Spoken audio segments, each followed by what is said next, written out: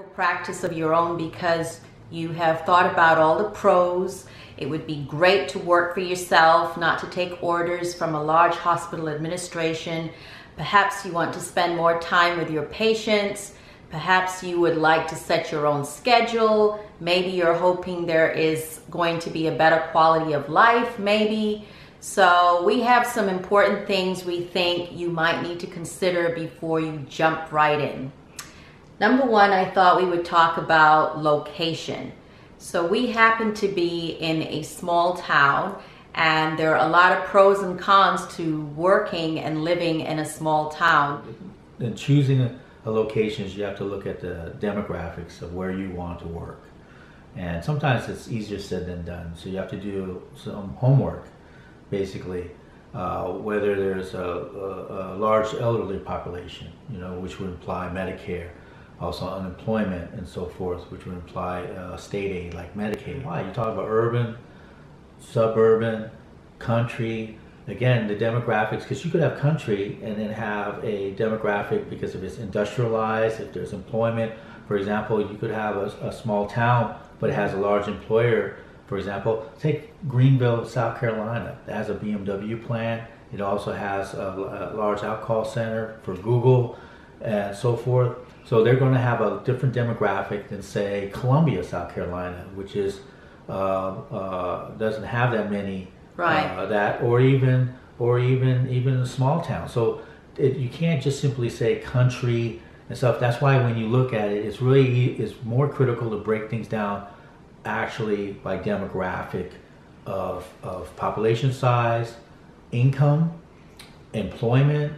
Those are going to be actually more key factors because that goes into your insurance and payer base. Right, and we will go and elaborate on that shortly. So another thing I'd want you to consider before you start a medical practice is who is your competition. You need to know what other physicians doing what you're about to embark on are already out there. Is the market already saturated, or are you going to a small town where there's only one or two of you? So those are things you might want to think about because it will impact what kind of practice or how possible it is to do what you really want to do. Another important factor is, and again, that might depend on what kind of community you're living in or going to move to, how accessible is the hospital? Do you have a large hospital? Is it a community hospital? Is there a large triage center? Will you have limited access to these hospitals? This will all impact what kind of practice you're going to have. Another thing I think to think about when you're thinking about the hospital setting and what's available is who is going to take call for you. Are you planning to take call yourself? So just because you work for yourself, are you going to be responsible for your patients 24/7? As we all know, emergencies happen any time of the day. And what are you going to do when you're sick, or what do you want to do when you're planning vacation? Who's taking your call for you? So these are all things you might need to consider. Based upon what people's incomes are, will also tell you in a sense what your payer mix is going to be. That's the part of the cost of living. Or really the other way is cost of goods and services, okay? And that's also, it looks at also the real estate, because whether you're going to be looking at affording either renting or leasing a property or space versus buying, but the majority of the time, if you're in a more urban or city market, that is very tough because the cost of property is very high. So you end up going to be leasing. So you got to look at your cost per square footage, which is going to impact also on your overhead. So it's not just cost of living, but it's cost of sales of goods and services and so forth. So those are other things that you have to look at in your overall. Could you elaborate more about, say, what a lot of people coming out of school or training that we don't exactly have enough training about is type of insurance or insurance mix? Blue Shield versus Medicare, Medicaid, Right. and how Right. that impacts your business? Well, that's what's called payer mix, because again, the one thing that's frustrating about the medical business versus any other, and it is a business, and that's what they don't teach you. That if you go into a solo practice or even into a group practice, okay, you're going to go in and you're going to take your expertise and you're going to want to take care of people. But unfortunately, some guy who either has an MBA or even doesn't even have an MBA, but is in a suit and tie, is going to make a determination of what your value is based upon productivity and so forth. And one of the things that's going to happen is that it's going to be based upon payer mix. That is the insurance contractors, whether it be Medicare, Medicaid, private insurers, or even private or Medicare fee-for-service insurers. All their pay structures are going to be vastly different. And that's where the frustration comes in. Mm-hmm. So based upon your contractual arrangement, so if you're going to solo practice, that means that you're going to have to negotiate those contracts on your own. And for example, if you are, just get an example like Medicaid. If your primary practice is primarily Medicaid, and that's your predominant payer mix, your payment may not be enough of a cash flow to support your overhead costs of employees. For example, when we first moved to this area, and again, we live in a very small town, most of our patients were commercial payers. We had a lot of Right. Blue Shield, Blue Cross, and over the last 5 to 10 years, after losing a lot of the teachers from the area, or a lot of the educated people that may have moved out of the area, a lot of the people or patients that we have now predominantly have Medicare and and yeah. Medicaid. Right. So that pays a lot less than if we had commercial insurance, which in turn diminishes our returns despite Yeah. the work that we have to do. Yeah, and the thing is that the other thing you have to look at, Continued the key to successful practice is cash flow. That, and which is true in almost every business, but very particularly because remember, when you're dealing with third-party payer, you have basically a delay of reimbursement from the time the service is rendered to the time that you actually receive And payment. that's incredibly frustrating. For example, you go to a restaurant, you eat, you pay for your services immediately because you consume the products that they deliver to you. In medicine, you see a patient and you're not paid for what? Weeks, sometimes months. Sometimes months. So to go back to what Dr. Tanao is talking about in regards to the restaurant. So say, give an example. You own a restaurant, someone comes in and they eat. And then after they consume the food and they have the service, say they go to the cashier and say, hey, listen, fantastic meal. You're going to charge me $25, but I'll tell you what, my cousin Roy is going to pay for it. Right. And he'll come around and pay for it. My cousin Roy is the insurance company. The third party payer. My cousin Roy will come in 30 days and he's going to go ahead and pay that bill for you, okay? Now, on top of that, cousin Roy comes down in 30 days and says, hey, I'm here to pay on my cousin's bill. It's $25. You know what? That's not the deal we set up, is that he's actually supposed to chip in $5. So here's 20 right now, and you need to get that other $5 from my cousin. That's really in a nutshell what medicine is today. So you have to chase the patient for their copay, co-insurance, while you're waiting for reimbursement. And sometimes what happens is that the insurance plays a shell game where they're not clearly tells you, because especially if it's a sliding scale or percentage, you don't quite really know until after they send you an EOB, explanation of benefits, what that payment is. Now you're chasing a patient. So really your full payment can really take up to 6 months because you're chasing patients, which costs money, and then you're waiting for payment from the insurance company. Okay, and that is if everything goes smoothly.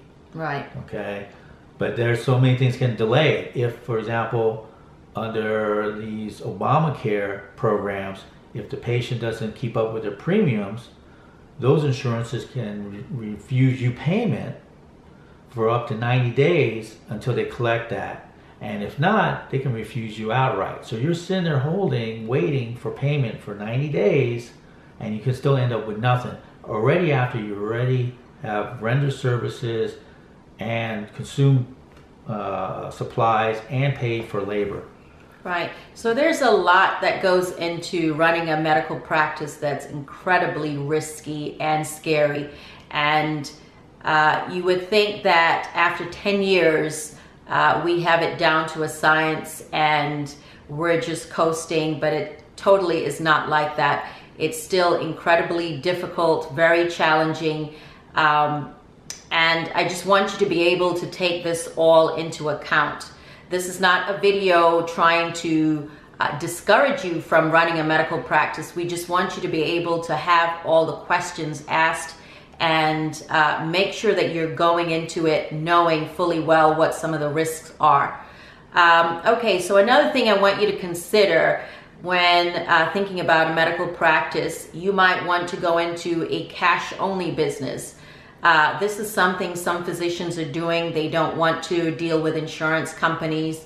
And in order to do that successfully, I think you have to be in the right community, or again, where the cost of living supports that sort of practice. In a small town where people don't have jobs, don't have cash, that business model would not work. So that's just something to keep in mind. In a big city, that might be a good option. Another practice type that we see, and people have often asked me, why don't I do concierge medicine? I love to spend a lot of time with my patients. I love to go all out, pretty much as if I were doing concierge medicine. Again, however, that type of practice is best suited for a big city where people can afford to pay large sums of money to retain your services. Okay, so we're just going to switch subjects a little bit and move on to another subject, which is be very careful who you align yourself with. So you're going into practice and maybe you're considering working with another provider. Maybe you're planning to rent from another provider or business, or you're planning to have a nurse practitioner, you're planning to have a PA. You really need to do your homework, because what most physicians don't realize is that you have to have the time to supervise, to guide these other people, and when they do something bad or harmful to a patient, you are likely responsible because they are supposed to be under your care. Another thing you might want to think about when doing your research about who you align yourself with is, what hospital are you, having privileges with? What hospital, what is their reputation? What does the community think about their reputation? You really have to be careful. You've spent years of schooling, you've spent years developing yourself. Your reputation is everything as a physician. And so you can destroy that when you align yourself with the wrong people or wrong organizations. You have anything else to say about that? No, I mean, but again, it's critical, especially when you're starting a practice. It's really the key is to be lean. Mm-hmm. And so even before you go into getting a nurse practitioner or something like that, the thing is you want to be, again, it's all about overhead and cost. So sometimes when you're trying to stay lean, this kind of ties in with the alignment, is that sometimes you want to hire family members, or you want to go cheap and say, oh well, I'll get someone that seems friendly and that won't work for much to do the office stuff. Again, you get what you pay for, and really you want to keep things as professional, and you want to get people who are certified, right, that people that can be licensed and bonded, and people that you can trust, because again, there's too much going out there in regards to thievery, prescription pads being stolen, funds being stolen. stuff like that. It's because you're busy trying to take care of patients and treating them and stuff. Someone has to watch the till. Right. You know? Right. At the end of the day, it's your practice. And so, you know, you can't turn around and say, oh, you know, I wasn't aware that nurse's aide or nurse practitioner was not licensed to do X, Y, and Z. You hired her, she represents your practice. Right. It's always, for example, really important to me when we have a receptionist that she speaks simple English. And that may seem stupid, proper English. Right. That may seem a given, but I can't stand when someone calls on the phone and you can't understand what the person is saying on the other line, or they're clearly incredibly unprofessional. That person is your front man. They represent you. So whoever you hire, it's really important to remember that you want someone that represents your brand. Right. And be careful, again, hiring family or friends, because are you going to be able to set guidelines, boundaries? What if that person isn't doing their job well? Are you going to be comfortable telling them what they need to do different? Are you going to be comfortable firing them or letting them go when they're not doing their job appropriately? Another reason to consider why, again, hiring friends and family members can put you into a situation that you'll end up regretting or making you very uncomfortable. And you just don't need that headache when you're struggling with the day-to-day operations of a new practice. All right, so next area I want us to talk about is how to know, or how much money do you want to make? And this is the part where I think when you come out of training, nobody really talks to you about the economics, the business part of medicine. How possible is it to make the living that you would like? You really need to know your numbers. And when I came out, I honestly cannot say that I understood the business well. You're going to have to take into account that you have a lot of overhead that you're trying to keep down to a minimum, and there's going to be some costs involved, such as rent, disposable materials, medical equipment such as syringes, gloves, etc., payroll, software, practice management, EMR, now in the 2016 e-script, which is mandatory in many, actually like in New York State and so forth, it's turning into a mandatory process. You also have malpractice, you also have property insurance, you also have, you know, again, phone, fax. Right, health insurance. Health insurance. You have to factor all these into place when you're designing your practice. Who's doing your billing or your coding? And we really don't get taught any of this in medical school. It's something you come out and you learn. And how important is it to have a good billing or coding program, and the cost of doing that? Well, it's very important, because without that, you're not going to get paid. I mean, it's as simple as that. If you don't have a meaningful way to process, two things can happen: is that you either get underpaid or overpaid, which are both bad. You get underpaid, and your cash flow suffers. You're not going to stay in business. You get overpaid, you get the money, but guess what? The government can turn around 5, 6, 8 years later. They do an audit and they say, "Hey, you're going to get that money back," and they're going to go after you.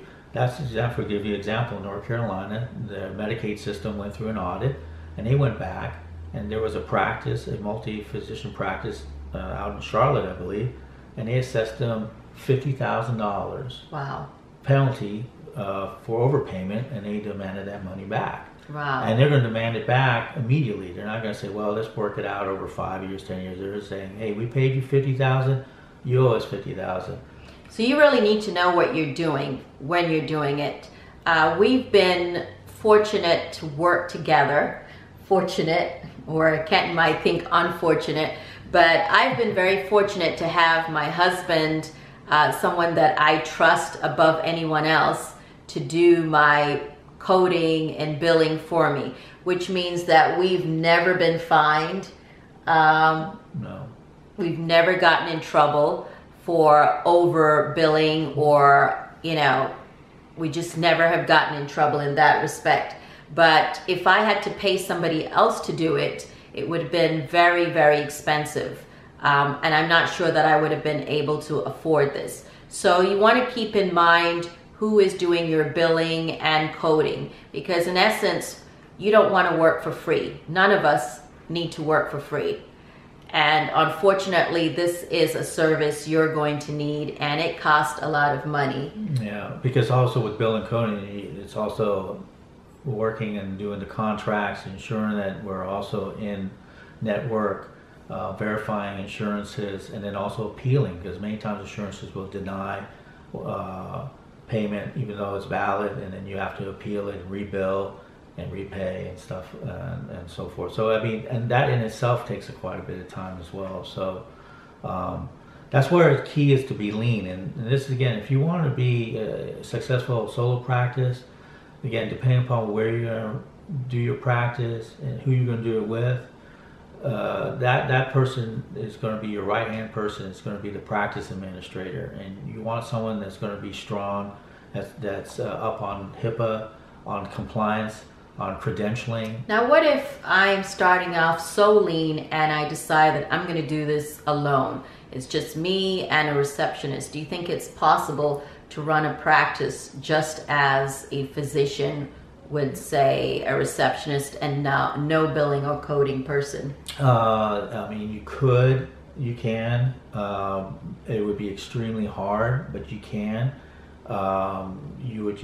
You just have to have a program. There are some practice management programs or EHR programs out there. You know, if you're going to also do labs, Right. which would mean then you would also draw blood as well as the physician, and then the receptionist. And so that means then you're going to have to input the coding into the lab system as well. So you're going to be doing a lot of work for one patient, which is fine, which means you just can't see that many patients. But then you Right. wouldn't need to if you're operating out. For example, this one doctor just rented a room, basically, one exam room. He was going very, very lean out of another practice, and that's what he did. And he had a practice management system where he easily just punched in the codes or diagnosis, and they would do the billing for him, and that was that.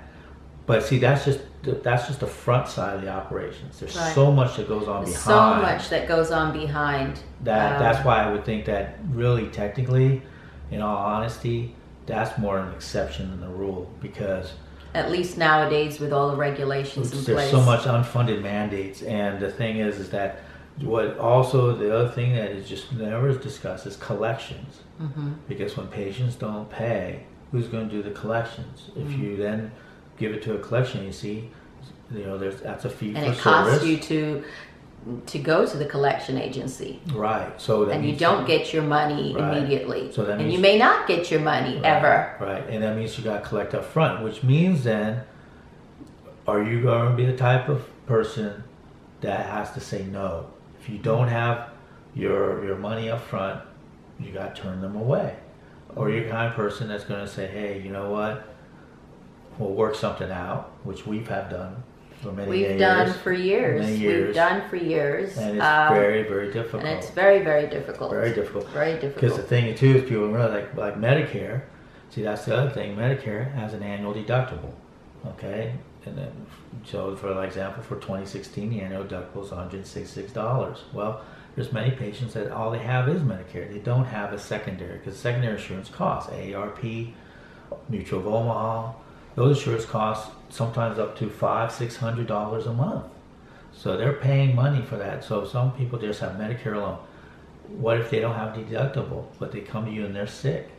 You turn them away, they go to the emergency room. All these different areas that we've touched upon, because in the end, what you're trying to do is calculate how many patients you need to see to cover your cost and your overhead, Right. and still have enough money to pay yourself, Yeah. and of course meet payroll.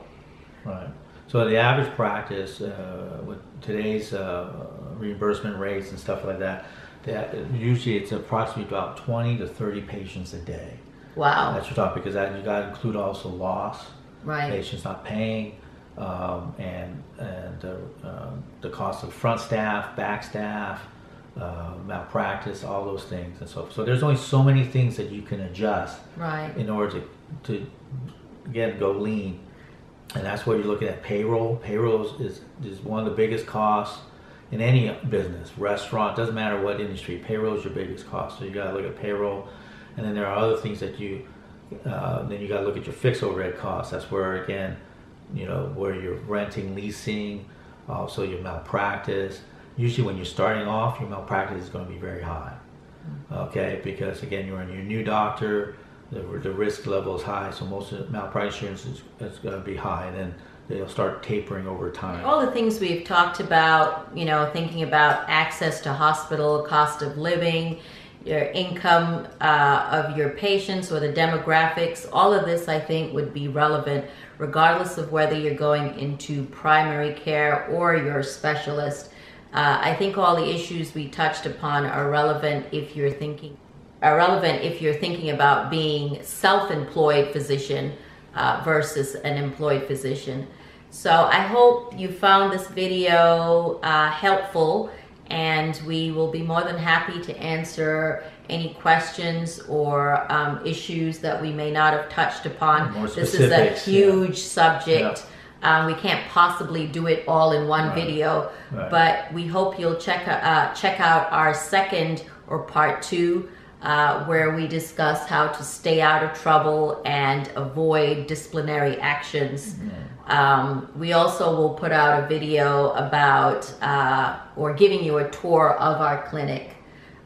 So thank you again. Yeah, and if there's a specific topic that you'd like us to talk about more in depth, like EHR, practice management programs, stuff like that, comparing them, we'd be more than happy to do those things, or anything else like that, again, because we just kind of glossed over, or even just a step-by-step of setting up a practice.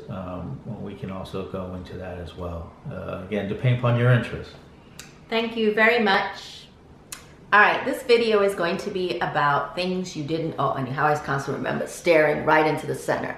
Not me staring right in the center. Things you didn't learn in medical school. I wish all of these things, well, because your ass didn't go to med school. Yeah, that would explain that, wouldn't it?